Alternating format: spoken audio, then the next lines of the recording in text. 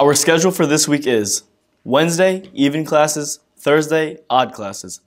Next week, Monday, will be even, Tuesday, odd, Wednesday, even, Thursday, odd, and finally, Friday will be even.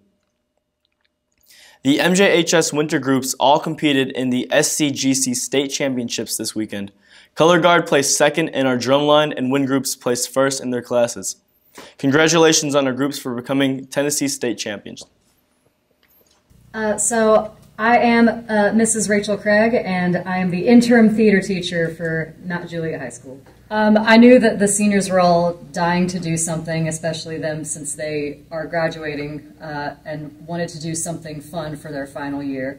And so it was a bit terrifying at first to fill such big shoes, but with the absolute wonderful support of Miss Patty Tobin, she and I spoke about it, and we decided that we can put on a show for these kids. Yeah, so it's called Cafe Cabaret, and it is set in New York City. It's at a cafe in New York City, and they're having open mic night, essentially. So everybody is going to come to the cafe and sing their favorite song from Broadway or from, you know, like pop or rock or whatever. Yeah, so it's going to be April 22nd, 23rd, and 24th at 7 p.m.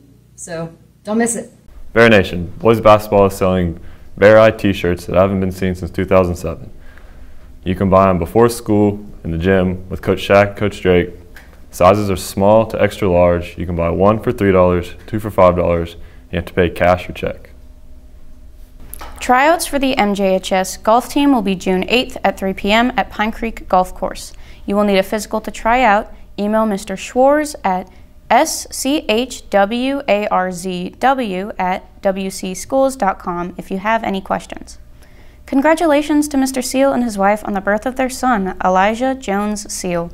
Elijah debuted at 8 pounds, 11 ounces, and 20.5 inches long.